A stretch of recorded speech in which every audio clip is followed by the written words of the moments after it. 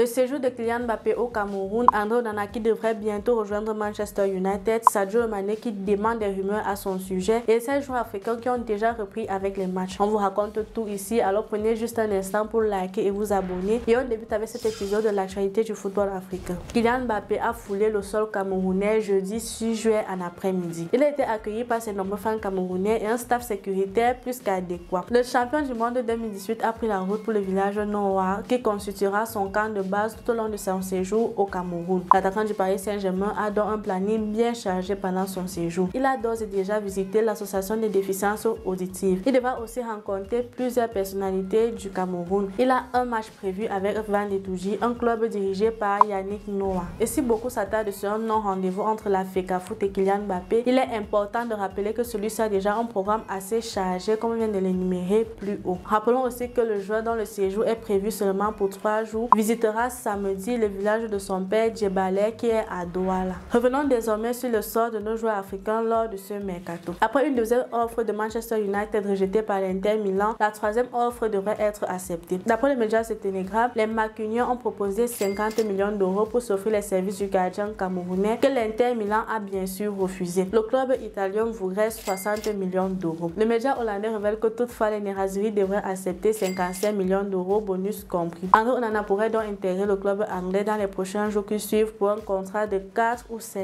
ans. Du côté de Sadio Mané, son agent vient de mettre fin à de nombreuses rumeurs à son sujet. Après une saison assez catastrophique avec le Bayern Munich, plusieurs médias avaient déjà annoncé Sadio Mané sur la porte de départ du Bayern Munich. D'autres ont même fait des spéculations sur sa probable arrivée en Arabie Saoudite, chose sur laquelle Bakary Cissé a été catégorique en déclarant ceci. Des offres d'Al-Ahly et des clubs saoudiens, c'est faux, il n'y a aucun contact. Sadio Mané lui avait déjà exprimé son avis de rester au Bayern Munich pour pourquoi pas montrer de quoi il est capable la saison prochaine. Alors espérons qu'il revienne au meilleur de sa forme. Pour toko et ekambi, l'aventure est bel et bien terminée avec le stade rennais. Le club a tenu à remercier le joueur camerounais sur sa page en écrivant ceci. Vendredi dernier, ont pris fin les contrats de prêt de toko et ekambi, Joey Rodon et Jen Spence. Le club les remercie d'avoir contribué à cette saison réussie et leur souhaite le meilleur pour la suite. L'avenir de toko et ekambi est encore flou, alors espérons qu'il puisse trouver un nouveau point de chute avant la fin de ce mercato, lui qui ne voudrait pas rester à Lyon. Pendant ce temps, plusieurs joueurs africains ont déjà repris avec les matchs. Du côté de la Suisse, Jean-Pierre Samé était double buteur lors de la large victoire 5-0 de Young Boys face à Stade de Lausanne. L'attaquant camerounais, meilleur buteur de Suisse la saison dernière, commence donc la saison avec Ang, ce qui n'est pas le cas pour Harold Moukoudi. Le défenseur camerounais était titulaire mardi lors de la défaite de son club 1-0 face à Lokomotiv Zagreb. Une saison qui démarre donc plutôt mal pour Harold Moukoudi. Restez toujours connectés sur notre chaîne pour plus d'informations sur nos joueurs africains. C'était tout pour aujourd'hui dans cet épisode de Ndamba Actu Foot. Abonnez-vous et likez, mais surtout n'oubliez pas, ici on aime tous les Ndamba.